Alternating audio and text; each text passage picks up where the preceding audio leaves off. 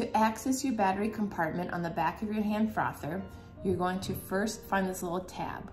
Pull it down and that's gonna pop off the little cover.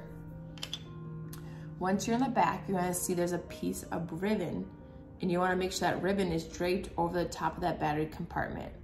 That will make it easier for later to remove the batteries. Take your first AA battery, and you're gonna have the positive side facing up towards the button. And go ahead and make sure that's put in right on top of the ribbon until you hear the little click. Okay, that's your first battery. Take your second battery, your AA battery, and make sure the positive side is facing down towards the whisk. Then you're gonna take your back cover and pop that back on, and that is it. To remove the batteries again, pull down this tab, pop the cover off, pull on the string, and both batteries will easily pop out.